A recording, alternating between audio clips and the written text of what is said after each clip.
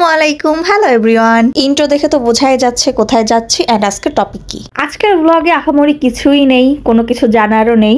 Just আমি আমার 31st নাইটটা কিভাবে কাটালাম এটা আপনাদের সাথে শেয়ার করতে আসলাম। ভোর তখন 5:45 এন্ড আমরা মিয়া বিবি বাসা থেকে অলরেডি বের হয়ে পড়েছি। গাড়ি যেহেতু ফার্স্টে আমাদের বাসায় আসছে তো আমরা আগে উঠি, তারপর আস্তে আস্তে বাকি টিম মেম্বারদেরকেও পিক আপ করি এন্ড এটা করতে করতে ভোরের আলো ফুটে যায়। আমরা যাচ্ছিলাম বগুড়া হোটেল মোমো ইনে। ওখানে 31st নাইট উপলক্ষে একটি বড় প্রোগ্রাম আয়োজন করা হয় এন্ড এই আয়োজনের মেইন আকর্ষণে ছিল কোনাল আপু এন্ড বালাম ভাইয়া। তো আমরা যাচ্ছিলাম কোনাল আপুর সঙ্গে। অ্যাকচুয়ালি এখানে সবাই কোনাল আপুর টিম মেম্বার, শুধুমাত্র আমি একমাত্র বাহিরের গেস্ট। তো যাই হোক, টিম মেম্বার সবাইকে পিক করতে করতে অনেক লেট হয়ে যায়, বিকজ এক একজনকে এক এক জায়গা থেকে পিক করা হচ্ছিল। তো আমি অনেকক্ষণ গাড়িতে বসে থাকার কারণে আমার কোমর যায় ব্যথা হয়ে, তো আমি একটু হাঁটাহাঁটি শুরু করলাম এন্ড হাঁটতে হাঁটতে আমার পেয়ে যায় ক্ষুধা। তো আমরা খুঁজছিলাম হাঁটতে হাঁটতে যে কোথায় ভালো হোটেল আছে, দেন একটা হোটেলের সন্ধান পেলাম ওইখানে এন্ড ঝটপট করে একটা পরোটার ভাজি দিয়ে নাস্তাটা করে নিই। এন্ড তখন বাজে সকাল 6:50। এরপর ফাইনালি রওনা দিয়ে দিই, কিন্তু নাস্তা তো আমার একার করলে হবে না, বাকি সবারও নাস্তা করতে হবে। আমরা যাত্রাপথে আবারও নাস্তার জন্য বিরতি নিই শিলাবৃষ্টি পাম্পের ওইখানে। আসলে জায়গাটার নাম মনে নাই, শুধু শিলাবৃষ্টি নামটাই মনে আছে। আদি টাঙ্গাইল হোটেল অ্যান্ড রেস্টুরেন্টে এন্ড তখন আনুমানিক 9:10 কি 7 মতোই বাজছিল। এন্ড সব থেকে মজার বিষয়, ততক্ষণে আমার আবারও ক্ষুধা পেয়ে যায়। এন্ড এই হোটেলের আমি বেশ নামও শুনেছি যে খাবার অনেক মজার হয়, স্পেশালি নাস্তাটা মজার হয়, তাই সবাই এখানেই বিরতিটা নিলাম। আমরা নিয়েছিলাম পরোটা, ডিম, ভাজি এন্ড ডাল, কিন্তু আমি খেয়েছিলাম শুধু একটা ডিম, পরোটা এন্ড ভাজি। ভাজিটাই খুবই হতাশ ছিলাম, কারণ একদমই ঠান্ডা হয়ে গিয়েছিল, খেয়ে আমার একদমই ভালো লাগেনি। টেস্ট ভালো ছিল, বাট গরম হলে একটু বেশি মজা লাগে। এন্ড এইসব হোটেলে খেতে গেলে আমি অবশ্যই একটা কথা বলবো, যদি অনেকে মিলেই হোটেলে যান তাহলে অবশ্যই হিসাব রাখবেন কে কয়টা পরোটা খেয়েছেন, ডিম খেয়েছেন, ভাজি খেয়েছেন, একটু হিসাব রাখবেন। না হয় যখন বিলটা এনে দিবে তখন পরোটা অনেক বেশি লিখবে, কিন্তু আপনার অত পরোটা খানো নাই। এন্ড অবশ্যই বিলটা দেওয়ার সময় বিলটা চেক করেও দেখবেন। শুধু এই হোটেলটার জন্য বলছি না, যে কোনো জায়গার হাইওয়ের পাশের যে হোটেলগুলো থাকে এইসব জায়গায় এই বিলটা চেক করা উচিত এন্ড হিসাবও রাখা উচিত। তো খাওয়া দাওয়া শেষে আমাদের যাত্রা আবারও শুরু করা হলো, কিন্তু যেতে যেতে পথে আমরা আবারও বেটা বিরতি নিই, কারণ আমরা যখন সবাই ব্রেকফাস্ট করছিলাম তখন কোনাল আপুর সাথে আমরা প্ল্যান করছিলাম যে সরিষা খেতে আমরা ছবি তুলবো। এন্ড পুরা রাস্তায় আমরা দেখতে আসছিলাম কোথায় কোন জায়গায় সরিষা ক্ষেতটা খুব ভালো আছে এন্ড নেমে আমরা ছবি তুলতে পারবো। তো ফাইনালি একটা জায়গা পেয়ে গেলাম এবং যেই ভাবা সেই কাজ, সবাই নেমে গেলাম এন্ড ছবি তোলা যে যার মতো শুরু করে দিলাম। সব থেকে মজার বিষয় কি, আমার সরিষা খেতে প্রথমবার আসা, মানে আমি লাইফে কখনো সরিষা খেতে আসি নাই, সরিষা খেতে ছবি তুলি নাই, আমার এই ফার্স্ট টাইম। ব্যাপারটা হাস্যকর, বাট এটাই সত্যি। আমরা সবাই অনেকগুলো সিঙ্গেল পিক তুললাম, গ্রুপ পিকচার তুললাম। ওখানে আমরা দুইজনই কাপল ছিলাম, একটা কোনাল আপু আর তার হাজব্যান্ড, একটা আমি আর আমার হাজব্যান্ড। তো আমরা কাপল পিকচারও তুললাম। চারদিকে বেশ কুয়াশা ছিল, তার মাঝখানে ফুলগুলো এত সুন্দর করে ফুটে আছে, সকাল সকাল এত ভালো লাগছিল দেখতে, মানে খুব পুরাই ফ্রেশ একটা মুড হয়ে গিয়েছিল সবার। আর যেহেতু আমার এখানে ফার্স্ট টাইম আসা, আমার তো একটু এক্সাইটমেন্ট বেশিই কাজ করছিল। আর এখানে সর্ষে ফুলের খেতে আসছে, সরিষা ফুল একটু কানে দিয়ে ছবি তুলবো না, তা কি হয়, সেটাও করে ফেললাম। পর সরিষা ক্ষেতে আমরা খুব সুন্দর সুন্দর কিছু মুহূর্ত কাটিয়ে সরিষা ক্ষেতকে বাই বাই বলে, গুড বাই বলে আমরা আবারও আমাদের যাত্রাপথ শুরু করলাম। এন্ড এই যাত্রাপথে আর কোনো বিরতি হবে না, ডিরেক্ট বগুড়া মোমো ইনে গিয়েই থামবে। যেহেতু অনেক লম্বা পথ আর গাড়িতে অনেকক্ষণ বসাম, সামনে আর কোনো বিরতিও থাকবে না, তো আমি আমার সাথে কিছু ফ্রুটস এন্ড টমেটো নিয়ে নিই। আমার সিকনেসের কারণে আমার একটু পরপর খেতে হয় এন্ড আমার ক্ষুধাও পেয়ে যায়। আমি এখানে কমলা এন্ড খেজুর নিয়ে নিই। খেজুর আমি খাইনি, খেজুর গাড়িতে যারা আমার ভাই ব্রাদার ছিল তাদেরকে দিলাম এন্ড আমি কমলাটাই খাই। আর সাথে টমেটো নিয়েছিলাম, ওটা ক্ষুধা লাগে নাই দেখার খাই নাই। আমি কমলাটা খাই একটা ঘুম দিয়ে দিছিলাম এন্ড সেই ঘুম ভাঙলো আমার বগুড়ায় গিয়ে। এই হোটেল মোমো ইনটা না, আমি বলবো যে ওয়ান ডে ফ্যামিলি পিকনিকের জন্য একটা পারফেক্ট প্লেস। যদি কাপল আসতে চায় একদিনের জন্য সেটাও কিন্তু করা যায়। যেসব গাড়ি বা রেন্টে গাড়ি নিয়ে আসতে তো কোনো কথাই নেই, কিন্তু বাসে আসতে চাইলে যে কোনো বাস স্ট্যান্ড থেকে উঠলে মেবি পার পার্সন 1000 টাকা করে টিকিট পড়ে। অ্যান্ড এখানে বগুড়ায় বাস স্ট্যান্ডে থামায় অ্যান্ড ওইখান থেকে আবার অটো করে আবার বগুড়া মোমো ইনে আসতে হয়। অত ভালো জানকারি আমার অবশ্য নাই। অবশেষে আমরা পৌঁছে যাই। খুবই ওয়ার্ম একটা ওয়েলকাম করা হয়েছিল অ্যান্ড এখানটা ক্রিসমাস হিসেবে এত সুন্দর সাজানো হয়েছিল। অ্যান্ড এখানে গেটেই কিন্তু গালা ডিনার একটা পোস্টার লাগানো, বালাম ভাই অ্যান্ড কোনাল আপুর। ক্রিসমাস উপলক্ষে না ভিতরে ডেকোরেশনটা অনেক সুন্দর করে করা হয়েছিল এন্ড ওইটা দেখতে গিয়ে না আমি আমাদের টিম মেম্বার হারাই ফেলছি। সবাই যে যার রুমে চলে গিয়েছিল এন্ড আমরা খুঁজছিলাম যে কোন দিকে গেল।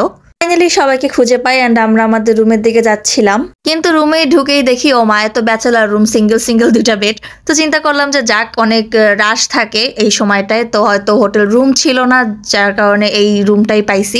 বেশ ভালো ঘুরে ঘুরে সব দেখছিলাম যে কোন জায়গায় কি আছে, কেমন আসলে হোটেল রুমটা, যেহেতু আমার এই মোমো ইনে ফার্স্ট টাইম আসা, তো একদিনের জন্য আসলেও সবকিছু একটু ঘুরে ঘুরে দেখছিলাম। অ্যান্ড ভাবছিলাম এখন একটু ফ্রেশ হবো, একটা সুন্দর গোসল দিব অ্যান্ড একটু রিল্যাক্স হয়ে শোবো। কিন্তু যে একটু রিল্যাক্স হয়ে শুলাম, সাথে সাথে শুনি এই রুমটা নাকি আমাদেরই না, আমাদের রুম নাকি এটার অপোজিটে। তারপর আমি চলে গেলাম আমার রুমে। আমাদের রুমটা ছিল সুপার ডিলাক্স কাপল রুম। এখানে থাকতে গেলে আপনার পার নাইট আনুমানিক বিল আসে মেবি 7,000 টাকা করে রুম পে করতে হয়। কিন্তু আমরা তো ইনভাইটেড ছিলাম। আমাদের রুম থেকে একটা ভিউ দেখা যায়, সেটা হচ্ছে গিয়ে ওইখানে একটা পার্ক আছে, ওই পার্কের ভিউটা দেখা যায়। তারপর একটু রুমটা ঘুরে দেখছিলাম। অবশ্য সব 5 স্টার হোটেলের রুমে না একই রকম ডেকোরেশন, এই সেই লকার, তারপরে একটা কাবার্ডের অপোজিটেই আপনার একটা ওয়াশরুমের ভিতরে যা যা থাকে কমপ্লিমেন্টারি কিছু lotion, shampoo, conditioner, hair dryer, mirror, তারপরে রুমের ভিতরে একটা ল্যাম্প শেড, একটা টিভি, একটা ডেস্ক, একটা ড্রেসিং টেবিল, কফি, চা এগুলো খাওয়ার জন্য কমপ্লিমেন্টারি এখানে থাকে। দেন পানি গরম করার পাত্র, বসার জন্য সোফা আর একটা মেনু কার্ড। ওহো, শোয়ার জন্য তো একটা বেডও থাকে, তাই না? এই তো, আর কি বা থাকে। এরপর আমি রুমের কার্ডটা দেখছিলাম। এটা আসলে সময়সূচি ছিল, ফার্স্ট নাইটের গালা ডিনার কয়টার থেকে কয়টা পর্যন্ত, অনুষ্ঠান থাকবে কয়টা থেকে কয়টা পর্যন্ত, অ্যান্ড এখানে রেস্টুরেন্ট, কফি শপ, ইটিসি কখন কোনটা কয়টা পর্যন্ত খোলা থাকবে ওগুলোও লেখা ছিল। অ্যান্ড এই সাইডে ছিল মেনু কার্ড। এখানে ব্রেকফাস্ট দিয়ে শুরু করে লেট নাইট অবধি কি কি খাবার পাওয়া যাবে সেগুলো এখানে দেয়া ছিল প্রাইস সহ। আর পিকচার সাথে নিচে লেখা ছিল যে এখানে কোন কোন জায়গায় কি কি আছে অ্যান্ড কি কি অ্যাক্টিভিটিস এখানে আছে। আমি এটা একটু ফাস্ট করে দিয়েছি, আপনারা চাইলে স্লো করে ভিডিওটা দেখতে পারেন। আর সবচেয়ে মজার বিষয়, এখানের যে রুমগুলো এগুলো কিন্তু নন স্মোকিং রুম। তো যদি ভুলেও এখানে স্মোক করা হয় তাহলে ফাইন ভরতে হবে 5,000 টাকা। এখানে এক এক রুমের এক এক প্রাইস। তো আমি আমার ডিসক্রিপশন বক্সে মোমো ইন হোটেলের ফেসবুক লিঙ্কটা রাখবো, আপনারা চাইলেও এখানে ক্লিক করে দেখে নিতে পারেন। এরপর কি হয় জানেন, এরপর আমার আবার ক্ষুধা লেগে যায় অ্যান্ড আমি যে টমেটোটা নিয়ে আসছিলাম বাড়িতে করে ওটাই খাচ্ছিলাম, কারণ লাঞ্চ কখন দিবে এটা আমি জানতাম না, কারণ সবাই ফ্রেশ হবে, ড্রেস চেঞ্জ করবে, একসাথে নিচে নামবে, তারপরে আমরা সবাই একসাথে লাঞ্চ করব। আর ওইখানে যেহেতু বুফে লাঞ্চের টাইম থাকে, তো আমরা কিন্তু একদম শেষ সময়ের দিকেই গেছিলাম, বিকজ আমাদের আসতে কিন্তু অনেক লেট হয়ে গিয়েছিল। তো যাই হোক, যতক্ষণে না ডাকে ততক্ষণে এই টমেটো খেয়েই আমি পেটটা ভরি, কারণ অনেক বেশি ক্ষুধা লাগছিল। তো ওইটা খেতে না খেতেই অলরেডি ডাক চলে আসে নিচে লাঞ্চ করার জন্য। তো আমি জাস্ট ঝটপট করে ড্রেসটা চেঞ্জ করলাম, ফ্রেশ হইতে পারি নাই, অ্যান্ড চটপট করে নিচে চলে গেলাম। যেহেতু বুফে লাঞ্চের সময় অনেকটাই কম ছিল, আমাদের হাতে মাত্র 30 মিনিট, তারও কম সময় ছিল, প্রায় 20 মিনিটের মতো সময় ছিল মাত্র আমাদের লাঞ্চ শেষ করার। এখানে লাঞ্চের আইটেম তো বেশ ভালোই ছিল অনেক, কিন্তু আসলে অনেক লেট করে খাওয়ার কারণে বেশ ঠান্ডা ঠান্ডা হয়ে আসছিল খাবারগুলো। আর সব থেকে খারাপ বিষয় হচ্ছে কি, ওখানে বেশিরভাগই ছিল চিকেনের আইটেম, যেটা আমার পছন্দ একটু কম। 3 টাইপের রাইস ছিল, তারপরে ভেজিটেবল ছিল, ডাল ছিল, বিফ ছিল, আর চিকেনেরই মনে হয় 3টা আইটেমের মতো ছিল। অ্যান্ড অবভিয়াসলি অনেক বেশি সালাদ অ্যান্ড ডেজার্ট আইটেম ছিল। তো আমি বেশি কিছু নিই নাই, আমি জাস্ট স্যুপ নিতে গিয়েছিলাম, বাট স্যুপ আমার পছন্দ হয়নি, এর জন্য আমি খাইনি। তো আমি একটু ফ্রাইড রাইস নিলাম, একটু ভেজিটেবল নিলাম, অ্যান্ড এখানে একটা ডোরি ফিশ ছিল, ওই ডোরি ফিশটা নিলাম। আমি যখন গেলাম তখন বিফটা ছিল না, পরে বিফ আসছিল, তো পরে আর বিফটা নেওয়া হয় নাই, বিফটা আমার খাওয়াও হয় নাই। সামান্য একটু নুডলসও নিয়েছিলাম, আর নিয়েছিলাম সালাদ অ্যান্ড কিছু ডেজার্ট, ব্যাস এতেই হয়ে গেল আমার খাবার। এখানে না একটা অ্যারাবিয়ান ডিশ ছিল, আলি, এটা একটা ডেজার্ট আইটেম। এইটা আমার কাছে বেশ ভালো লাগছে, অ্যান্ড সত্যি বলতে মোমো ইনের ডেজার্ট আইটেমগুলো না অনেক বেশি মজার ছিল। এরপর লাঞ্চ শেষ করে বের হয়েই আমরা একটা বগি না বাগি কি বলে এটারে আমি আসলে জানি না, যাই হোক ওইটা নিই। এটা নেওয়ার পর আমরা সবাই বসে যাই যেখানে প্রোগ্রামটা হবে, ওই প্রোগ্রামের স্পটটাতে যাই। ওখানে যাওয়ার কারণ হচ্ছে, ওখানে গিয়ে এখন কোনাল আপু অ্যান্ড তার টিম তারা সাউন্ড চেক করবে যে 31st নাইটের জন্য সব কিছু ঠিক আছে কিনা, পারফেক্ট আছে কিনা সাউন্ড। অ্যান্ড এখানে যাওয়ার রাস্তাটা না আমি খুব বেশি এনজয় করছিলাম। এমনিতেই অনেক হালকা হালকা ঠান্ডা ঠান্ডা ভাব ছিল, তার উপরে সূর্যের আলোটা এত ভালো লাগছিল, একটা সুন্দর মিষ্টি রোদের তাপ যেটাকে আমরা বলি, একদম খুবই এনজয় করছিলাম আমি রাইডটা। যদিও রাইডটা একটু সময়ের জন্য ছিল, বাট এনজয় করছিলাম। যারা ওই হোটেলে থাকে তারা আশেপাশটা ঘুরে দেখার জন্য কিন্তু এই বগি বাগি এগুলা ইউজ করতে পারেন, কারণ এত বড় এরিয়া এগুলা কিন্তু হেঁটে দেখা একদমই সম্ভব না। হয় এখানে সাইকেল ভাড়ায় পাওয়া যায়, ওইটাই করে আপনারা ঘুরে দেখতে পারেন, আর না হয় লাস্ট অপশন এইটা। অ্যান্ড অবশেষে আমরা ভেন্যুতে চলে আসি। এটা হচ্ছে গিয়ে সুন্দর করে গেট সাজানো, এখান থেকে এন্ট্রি হবে। আর এই হচ্ছে গিয়ে ভেতরের ডেকোরেশন, এখনো পুরোপুরি কমপ্লিট হয় নাই, আস্তে আস্তে ডেকোরেশনটা করছে সবাই। সন্ধ্যাবেলাতে দেখা যাবে আসল সৌন্দর্য। আর এই হচ্ছে ভিতরের প্রোগ্রাম হল, যেখানে আসলে প্রোগ্রামটা হবে। আর ওই যে সামনে এটা হচ্ছে গিয়ে স্টেজটা আমার কাছে বেশ ভালো লাগছে, বেশ ভালোই বড় করছে। আমার কাছে মনে হলো এটা যদি পুরো ছাদ খোলা একটা জায়গা হতো তাহলে একটা পুরো ওপেন লাইভ কনসার্ট হয়ে যাইতো। মানে ডেকোরেশনটা এমনই লাগলো আমার কাছে। তো এখানে এখন সবাই সাউন্ড চেক করবে, তো আমি ভাবলাম এখানে বসে থেকে তো আমার কোনো লাভ নাই, আমি এখানে কি করব, তাহলে আমি বাইরে থেকে একটু ঘুরে আসি। তো বাহিরে বের হয়ে দেখলাম জায়গাটা এত বেশি সুন্দর, বিশেষ করে এই জায়গাটা আমার কাছে বেশ ভালো লাগছে। এখানে আপনারা চাইলে বোট রাইডও করতে পারবেন অ্যান্ড 250 টাকা মেবি ভাড়া পড়বে 20 মিনিট চড়ার জন্য। আরো অনেক সুন্দর বড় বড় জায়গা ছিল এখানে, কিন্তু আমার আসলে যেহেতু আমি একা, আমার কাছে কেউই ছিল না, এই জন্য আমি ঘুরে অতটা ভালো নিজেও দেখতে পারি নাই, আপনাদেরও দেখাইতে পারি নাই। কারণ আমি এইখান থেকে আরেক জায়গায় গেলেই না হারাই যাবো যে কই দিয়ে যেন আসছিলাম। আমি বেশি দূরে যাই নাই, যেহেতু প্রোগ্রাম ছিল এখানেরই মোমো ইনেরই কনভেনশন সেন্টারে, ওইটারই সামনে আমি হাঁটাহাঁটি করছিলাম। কিন্তু ওইটারই সামনের জায়গাটা না এত বেশি সুন্দর। ঠিক কনভেনশন হলের সামনেই কিন্তু ছিল এরকম একটা হেলিপ্যাড আর একটা হেলিকপ্টার। এখানে আপনারা চাইলে কিন্তু 10 মিনিটের জন্য রাইড নিতে পারবেন এবং সেই ক্ষেত্রে আপনাদের খরচ করতে হবে 4000 টাকা। কিন্তু আপনারা চাইলে এই হেলিকপ্টারে করে কিন্তু ঢাকা থেকে বগুড়ায়ও আসতে পারবেন এই মোমো ইনে। সেক্ষেত্রে আপনাদের খরচ করতে হবে 55,000 টাকা। কে করবে ভাই? তার থেকে তো গাড়িতে আসাই ভালো। আমি জাস্ট ওইখানে অপেক্ষা করছিলাম যে কখন হেলিকপ্টারটা উঠবে, আমি একটু দেখবো। তো দেখলাম যে অনেক ফরেনাররাই আছে যারা ওইখানে হেলিকপ্টার রাইড নিচ্ছিল। মানে বেশ ভালো, এরকম একটা 5 স্টার হোটেলে একটা হেলিপ্যাডও আছে এবং একটা হেলিকপ্টারও আছে, যেটা আপনাদের মনোরঞ্জন করবে, আপনাদের একটা রাইড দিবে। তো 10 মিনিটের জন্য 4000 টাকা খরচ করাই যায়, কিন্তু ওই ঢাকা থেকে বগুড়ায় আসার জন্য 55,000 টাকা, এটা একটু বেশি হয়ে যায় না? যাই হোক, এখানে চাইলে আপনারা সাইকেল রাইডও নিতে পারবেন, যেটা শুরুতেই বলছিলাম, কিন্তু এখানে সাইকেল রাইডে কয় ঘন্টার জন্য কত টাকা দিতে হবে এটা আমি আসলে জানি না। আর এই তো এই পাশে আর একটু হাঁটাহাঁটি করছিলাম অ্যান্ড এখানেই কিন্তু রয়েছে আপনার একটা বারবিকিউ সেন্টার, একটা জুস বার, কফি শপ, দেন একটা পিৎজা হাট। সত্যি বলতে মোমো ইনের এই জায়গাটাতে আইসা আমার কাছে মনে হলো যে আমি পুরা দেশে থেকে বিদেশের একটা ফিল পাচ্ছি। এত সুন্দর নিট অ্যান্ড ক্লিন, তার উপর এত সুন্দর ওই যে কফি শপগুলো ডিজাইন করা হয়েছিল, ইন্টেরিয়র দেখলেই আর কি হয়ে যায়। ভিতরে যাওয়ার খুব ইচ্ছা ছিল, কিন্তু যেহেতু আমি একা ছিলাম, যাইও বা কি করব। তো এখানে আমি একটা সুন্দর ট্রেন দেখলাম। তো আমি ভাবছিলাম যে এটা মনে হয় যা শো, কিন্তু পরে শুনলাম যে না, এইখানেও চড়া যাবে, কিন্তু তার জন্য হয়তো ওরকম 3-4 মতো টাকাই খরচ করতে হয় মেবি। কিন্তু এই জায়গাটা পুরাই একটা ফরেনার জায়গার মতো লাগছে আমার কাছে। চারপাশে শুধু বিদেশি মানুষজন, ফরেনার লোকজন, আর সাথে এরকম সুন্দর ডেকোরেশন। এইটার ভিতরে না চাইলে আপনারা শপিংও করতে পারবেন, সেই ওয়েও কিন্তু আছে, কিন্তু ওই যে একা ছিলাম দেখে ভিতরে ঢুকে আর দেখতে পারলাম না। আর অবশ্য ভিতরে আমি কাউকে দেখিও নাই, তাহলে আমি ভিতরে হয়তো ঢুকতাম। বাহির থেকেই জাস্ট দেখে চলে আসে। এখানে বুক শপ আছে, দেন বিভিন্ন ড্রেস কিনতে চাইলে সেটাও কিনতে পারবেন। অ্যান্ড এখানে সব থেকে বেশি হাইপ ডিজাইন হচ্ছে গিয়ে এই কাগজ ফুল বা বাগান বিলাস, আপনারা যাই বলেন না কেন। পুরো এরিয়াতে আমি শুধু এই বাগান বিলাস ফুলটাই দেখলাম, যে তারা বেশি আকর্ষণে রাখছে আর কি এই গাছটা। অ্যান্ড সত্যি বলতে এটা আমার খুব পছন্দের একটা গাছ। এত সুন্দর জায়গায় এত সুন্দর সানলাইটটা ছিল, আমি আসলে মিস করছিলাম যে কেউ একটু ভিডিও করে দেওয়ার মতো নাই, আবার কেউ একটু আমার ছবি তুলে দেওয়ার মতো নাই। পরে একটা ভাইয়াকে পেলাম, সে আমাকে 2-3টা ছবি তুলে দিয়েছিল, কিন্তু আমার হাজব্যান্ড থাকলে একটু বেশি ভালো হতো, একটু বেশি সুন্দর সুন্দর ছবি ক্লিক করাইতে পারতাম, বাট কি আর করার, সে তো সাউন্ড চেকে ব্যস্ত।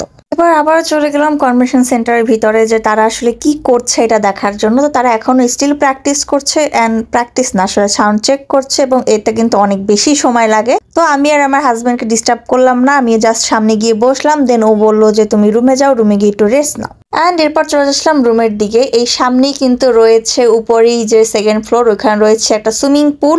অ্যান্ড এই হোটেলে মেবি 2টা সুইমিং পুল আছে, একটা তো এইটা আর একটা কোন জায়গায় আমি ঠিক শিওর জানি না। তো যাই হোক, রুমের দিকে যাচ্ছিলাম। আমার হাজব্যান্ড আমার যে রুম নাম্বার বলছিল, ওইটা আসলে এক্স্যাক্টলি আমার রুম নাম্বার না। তো আমি নিজেও আসলে আমার রুম নাম্বারটা দেখি নাই।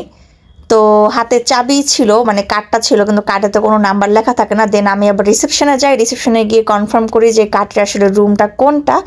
তারপরে তারা আমার রুম নাম্বার বলে, অ্যান্ড ফাইনালি আমি আমার রুমে যাই। যেহেতু সন্ধ্যার অনুষ্ঠানের সময়ও হয়ে আসছিল, তো আমি রুমে এসে আমার জিনিসগুলোকে বের করে নিলাম যে আসলে সব কিছু নিয়ে আসছিলাম কি না, যে সন্ধ্যায় আমি আসলে কি পরবো, রেডি হব।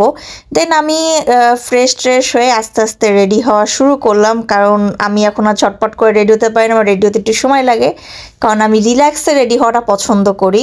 একটু গান চলবে, একটু মেকআপ করব, একটু বসবো, রেস্ট নেব, আবার একটু মেকআপ করব, এটা আমি বেশি এনজয় করি। তাড়াহুড়া করে মেকআপ আমার একদম ভালো লাগে না। তো ওদিন আমি আসলে 31st নাইটের প্রোগ্রামের জন্য শাড়ি নিয়ে আসছিলাম, শাড়ি পরবো, তাই অনেকদিন শাড়ি টাড়ি পরা হয় না। তো এখানে আমি শাড়ি পরছিলাম অ্যান্ড আমার হাজব্যান্ড আমাকে হেল্প করছিল শাড়ির কুচিটা ঠিক করে দেওয়ার জন্য, কারণ এটা লাগেই। শাড়ি আসলে একার পক্ষে পরা ইম্পসিবল, অনেকে পারে যারা পারদর্শী, কিন্তু কুচি ধরলে না, মানে শাড়ি নিজে পরা যায়, এটা ইম্পসিবল কিছুই না, কিন্তু আসলে কুচিটা ধরে সমান করে দেওয়ার যেটা ব্যাপারটা, ওটা আসলে একটু অন্যরকম, মানে এটা আসলে নিজের কাছে স্যাটিসফাইড থাকা যে না এখন ঠিক আছে। তো এই ছিল গিয়ে আমার 31st-এর একটি সুন্দর soft makeup look. And finally আমি রেডি, যদিও আমি একটু মোটা হয়ে গেছি, অ্যান্ড এটা এই সময় একদমই স্বাভাবিক একটা বিষয়। সব থেকে কষ্টের বিষয়, আমার কোনো জামাই আমার এখন গায়ে লাগে না, আরও লাগবে না সামনে, এটাও জানার বিষয়। তো শাড়ি ছাড়া কোনো ওয়েও ছিল না। তো যাই হোক, এই ছিল আমার ফাইনাল লুক। অবশ্যই কমেন্ট করে কেউ জানাতে ভুলবেন না যে আমার 31st নাইটের লুকটা কেমন হয়েছিল, আমাকে কেমন লাগছে দেখতে। পিকচার কিন্তু আমার ফেসবুক পেজে অলরেডি আপলোড করা আছে, যারা যারা আমার সাথে অ্যাড আছেন তারা তো অবশ্যই দেখছেন। অ্যান্ড অবশ্য আমি ইউটিউবেও আপলোড করেছিলাম আমার 2টা পিকচার। এরপর আমরা রেডি শেডি হয়ে নিচে নামলাম, অ্যান্ড নিচে নামার পরে মনে হলো কি কোনো 31st নাইট না, একদম মেরি ক্রিসমাস চলে আসছে আর কি, কারণ ওই 25শে ডিসেম্বর ডেকোরেশন এখন ওই আগের মতোই আছে, দেখতে বেশি ভালো লাগছিল। তো নিচে নামার পরপরই গাড়ি চলে আসছিল, গাড়িতে করে ভেন্যুতে গেলাম। হেঁটে যাওয়া যায়, কিন্তু যেহেতু আমি শাড়ি পরেছিলাম এর জন্য আমি গাড়িতে গেছিলাম। অ্যান্ড ভেন্যুতে যাওয়ার পরপরই ঢোকার মুহূর্তে এখানে অনেকেই দাঁড়িয়েছিল ওয়েলকাম করার জন্য, হাতে ওয়েলকাম ড্রিঙ্কস ছিল অ্যান্ড ছিল চকলেট। অ্যান্ড ভিতরের ডেকোরেশন, লাইটিং এত বেশি সুন্দর লাগছিল না এই সময় দেখতে, মানে ফুললি স্যাটিসফাইড একটা লুক ছিল। এরপর হলে প্রবেশ করার পর না বাচ্চাদেরকে মাস্ক দিচ্ছিল এরকম, তো আপুরা আমাকেও ভালোবেসে একটা মাস্ক দিল। তো আমি আবার একটু গোল্ডেন কালারটা চেয়ে আনলাম, যে আমাকে গোল্ডেন কালার দেন শাড়ির সাথে ম্যাচিং করে। পরে আমি চলে যাই ওখানকার গ্রিন রুমে, যেখানে সবাই বসা ছিল। কিন্তু এখন জাস্ট স্টেজটা দেখেন, এত সুন্দর লাগতেছে দেখতে।